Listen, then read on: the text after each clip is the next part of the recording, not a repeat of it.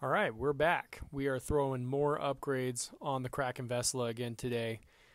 This day, we are going to put on some suspension upgrades, and we are going to start by replacing a broken front suspension arm. So, grab a pick tool, take that E-clip right off, just like that. You can slide the hinge pin out, and that will get the C-hub off. Next, you're going to remove the lower shock mount and separate the shock from the suspension arm. Then you're going to remove the E-clip for the inner hinge pin and slide the arm out. I got a fresh set of arms because, like I said, that one was cracked. One of the first things that you'll notice is that there's kind of a bit of slop, and so I'm going to remedy that with the Team Fast Eddy hinge pin shim kits. It's the same size as the HPI Baja. I found that two 1mm hinge pin shims worked perfect for both the front and the rear and still gave me plenty of free movement on the suspension arm. You want to make sure that they don't bind at all, but in my case I found that two 1mm shims worked perfectly for the front and the back. So you can see that installed nice and easy. Next, we're going to work on the rear hub carriers. You're going to first remove the set screw that holds the drive pin and the hex hub in place.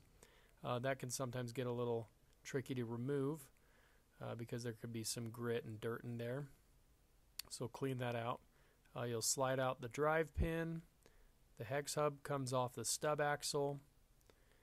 And then you're going to remove the rear camber link.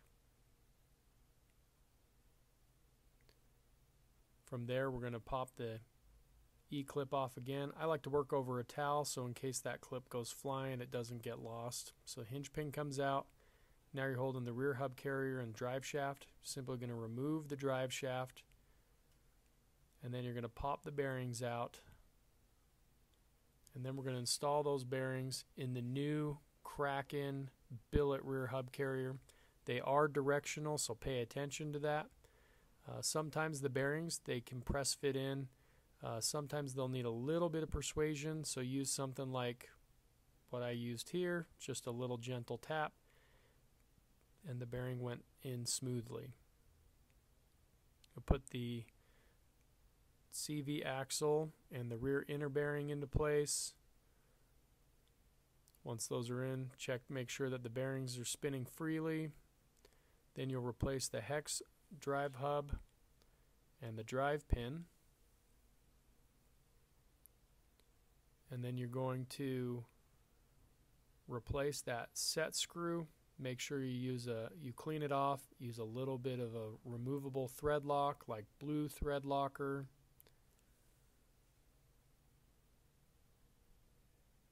Get that tightened up. Reinstall the rear hub carrier hinge pin. Pop the E-clip back on. Replace the rear camber link. And you are done with that. Admire your work. See how it looks.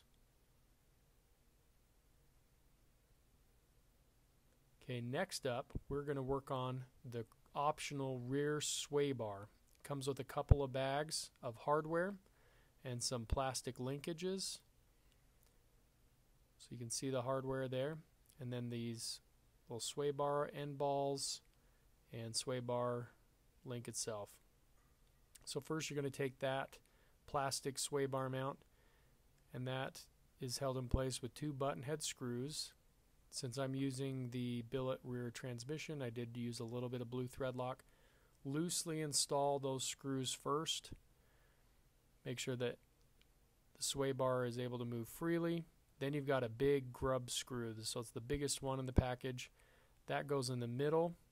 As you tighten it, you want to move the sway bar to make sure it can still move freely. Once you feel it binding, just back off that set screw a tiny amount. Now the sway bar end links need to be assembled. So those simply twist together.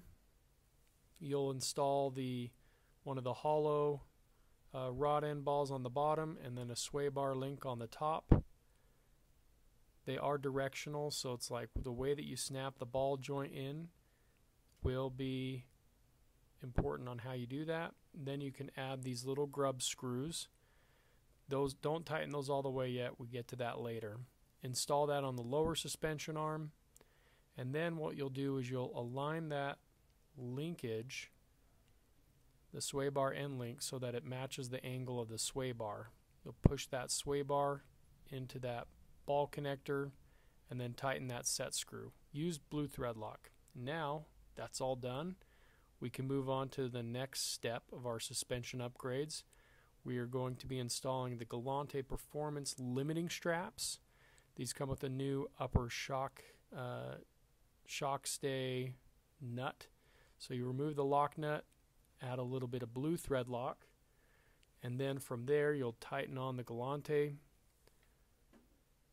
upper shock mount. From here you got to thread your limiting strap through the lower suspension arm. This is where I did it on the rear.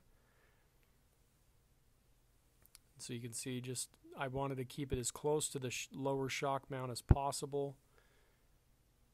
And then at the top you'll set your ride height, and then you just make a little mark with a marker, so that kind of keeps you in mind where you want to have the top of your shock limiting strap be when it's on that upper shock mount. Getting these buckles to thread was tricky. Took me a minute to figure it out, so hopefully this video is illustrative in getting that done. And then you'll just compress the shock, install it around that hoop. So here's my front end. You can see how I routed the shock limiting strap between the shock and the upper camber link. And then this is the rear. You'll see that I've got a little bit of clearance. It seems really tight, but once you get the model at ride height, it does give you clearance between the drive shaft. I'm going to watch this, but again, I wanted to keep the limiting strap as close to the lower shock mount as possible. And this is just a teaser of a little bit of what we're going to do in this series, the finished product. So tune in for our next video where we will install the chassis braces. Thanks so much for watching.